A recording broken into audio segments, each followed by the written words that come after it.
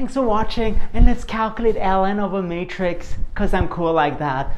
And of course, what you need to do is find the eigenvalues and eigenvectors. So let's calculate determinant of a minus lambda I, that is 4 minus lambda minus 2, 3 minus 1 minus lambda, and that is 4 minus lambda times minus 1 minus lambda, and then minus 2 times 3. So minus 4 lambda plus lambda squared, and then plus 6, which finally gives us lambda squared minus 3 lambda plus 2, which is not too bad to factor out because it's lambda minus 1 times lambda minus 2. And therefore the eigenvalues are just lambda equals 1 and lambda equals 2. Now for the eigenvectors, here are the details if you're interested. So this is for lambda equals 1, where you find one eigenvector is 2, 3. And for lambda equals 2, you find that one eigenvector is 1, 1. So what does that tell you? It tells you that 4 minus 2, 3 minus 1 can be put into a diagonal matrix. So this equals to the eigenvectors 2, 3, 1, 1 times matrix of eigenvalues 1, 0, 0, 2 times matrix of eigenvectors inverse. So again, this is called diagonalization and is a useful tool for converting a non-diagonal matrix into a diagonal one. Now, here's the cool thing. Whatever you do to this matrix, essentially you just do to the diagonal part, which is also true for ln.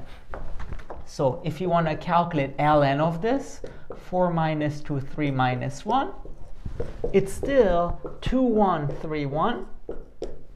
But now ln of 1, 0, 0, ln of 2 times the inverse of this matrix, 2, 1, 3, 1 inverse. Okay. And in particular here, the ln is nicely simplified. So this becomes 2, 1, 3, 1, 0, 0, 0, ln of 2. And then for this inverse, it's 1 over the determinant.